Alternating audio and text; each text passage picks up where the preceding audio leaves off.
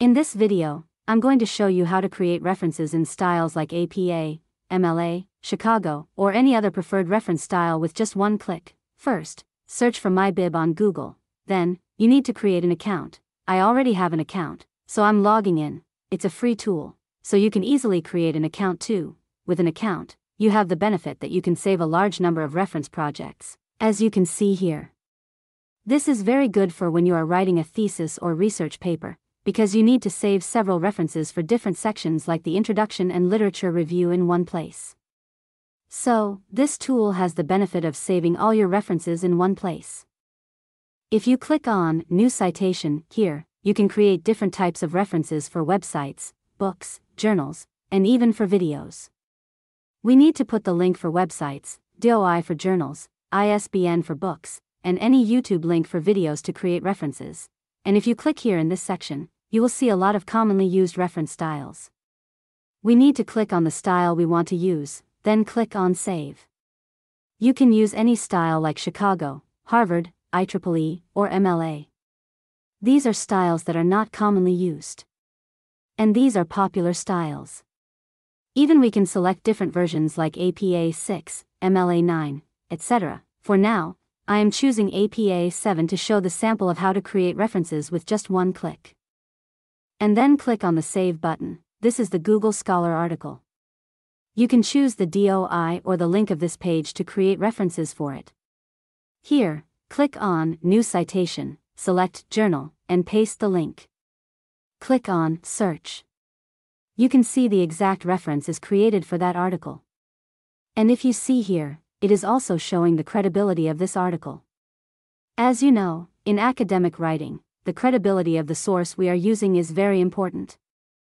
If you click on that, you will see the author's first and last name, date, page number, and DOI are already filled in.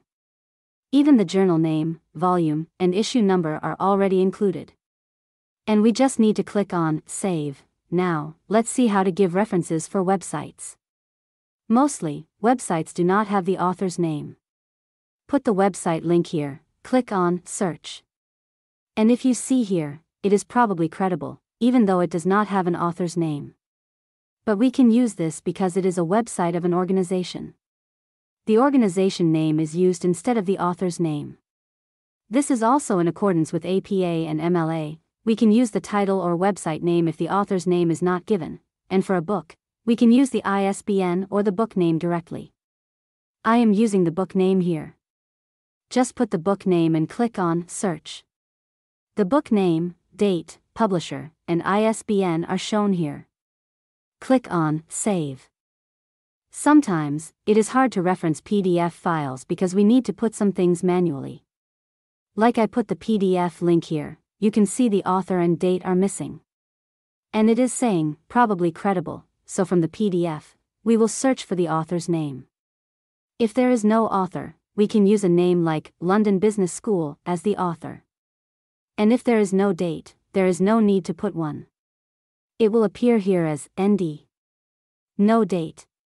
Mostly, we need to cite PDFs when we are using company financial statements or other types of statistical data. It will still be credible because we are directly writing from the organization's official report. Now, we will learn how to manually create references by using this tool. Click on Enter Manually, copy the article title, and paste it here in this section. Now, copy the author's name. Put it here like the first and second name. Put the URL here. And let's find if this article has a publication date or not. This is 2011 here, it is the publication date. Put the date and click on Save. Many students struggle with how to cite authors when there are 3 or more authors. This tool eases that worry as well. You don't even need to learn the rules.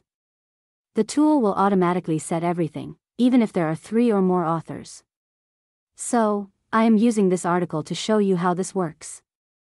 Copy the DOI link and paste it here in the Journal section. This type of error can sometimes appear. You just need to copy the first author's name and put it here in the first name section, everything else remains fine. Then click on Save. Even after creating references, you can still change your reference style. Just choose the style name and save. Now I'll tell you how to use the citation generated by this tool. Click on the reference you want to cite. I am clicking on the reference with more than 3 authors. And click on Copy in-text citation. Paste the citation in front of the material that you took from the article you are referencing. You can see, this tool automatically generated the citation in the form of et al. Because there are more than 3 authors. Now, to paste references at the end of the document when your thesis is completed, click on Download References, then Copy and Paste, and click on Click to Copy. The references are copied now.